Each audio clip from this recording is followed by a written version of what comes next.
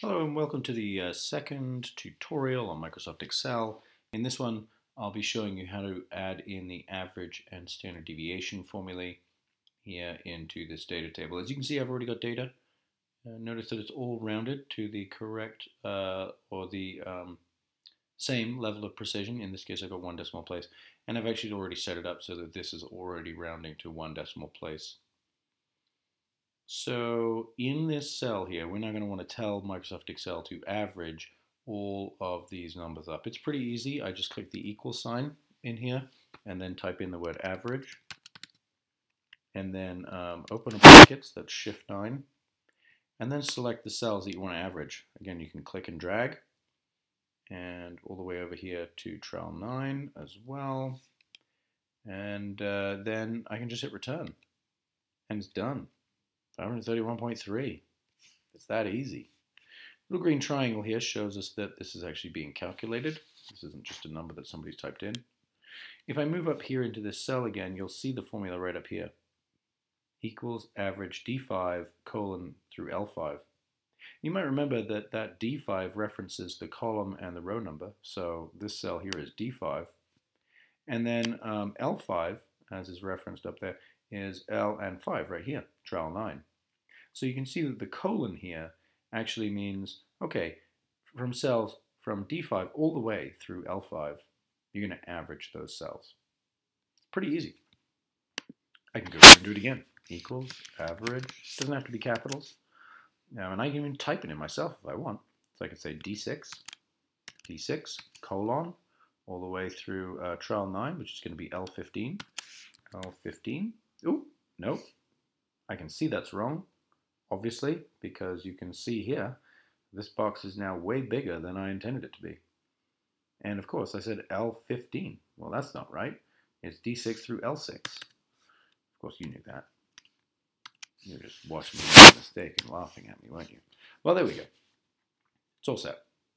Now, Excel, as I've said, is pretty clever. So what I can do is I can actually also just hit Command-C and then select the cells that I want to paste the formula into and say Command-V.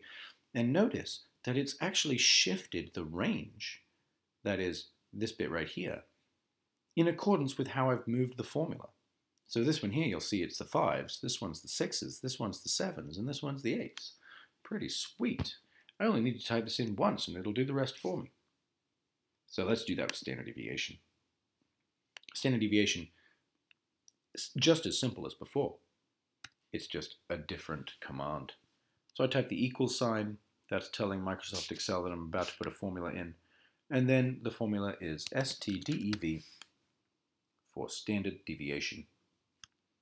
Open the brackets, and it tells you what to do. What's the first number? What's the second number? We're going to use the colon. We can click and drag, making sure that we select the right cells. Notice I'm only going to the trials, I'm not including the average.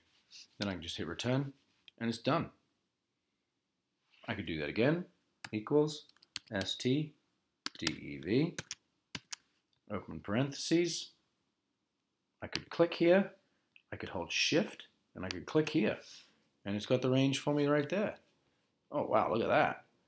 That's pretty snazzy. I've never seen that before, but there we go. I hit return, and it's done. I can do it by typing it. Equals STDEV, open brackets. I'm going to go from D7, I don't need it to be capitalized, colon, all the way through L7, hit return. It's done. I could do it through the copy-paste method. Oh, and by the way, this little thing right here, the box that we use to copy and paste the trials over, it's the same thing for the standard deviation. So I just have to click and drag, and it's all done. Beautiful. Standard deviations, averages, all rounded to the right level of precision. Notice that if I select all these and I increase the number of decimal places, boom, boom, boom, boom, boom, this goes on forever. Well, almost. Because it's calculating it to an almost infinite level of precision.